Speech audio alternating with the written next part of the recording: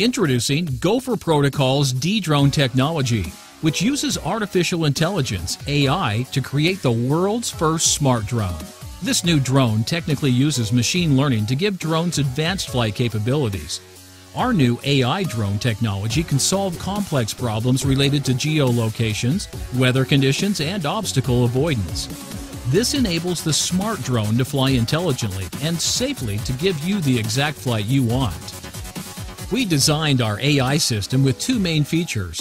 One is its capacity to learn, and the other is its ability to solve complex problems in real time.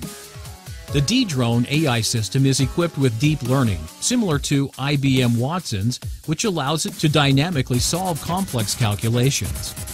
We created this technology to perform tasks, make decisions, and solve problems based on its massive parallel processing and learning capabilities. In essence, the system continuously learns from its previous flights. This cutting-edge system can calculate an incredible number of possible scenarios in a fraction of a second and analyze dynamic conditions to pick the best response to achieve a successful drone mission. Based on its learning capabilities, decisions are made in real time to make sure the correct action is taken. The artificial intelligence relies on inputs from the tracking system, environmental sensors, camera input, audio, and more.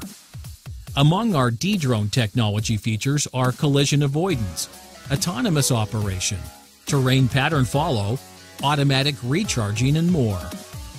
Here's a working prototype of our drone with the modified remote control and additional Gopher Protocol electronic systems. Our AI-supervised technology consists of hardware and software components to enable smart drone operation.